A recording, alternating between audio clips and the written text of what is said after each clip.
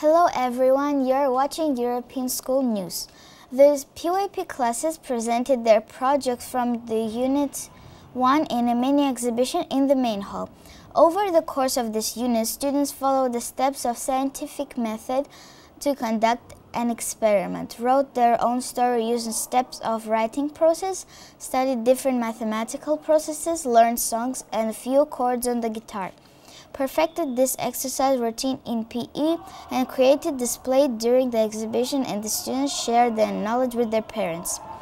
PYP 4th graders and other visitors. Grade 5 learned a lot this unit. They're raring to go to Unit 2.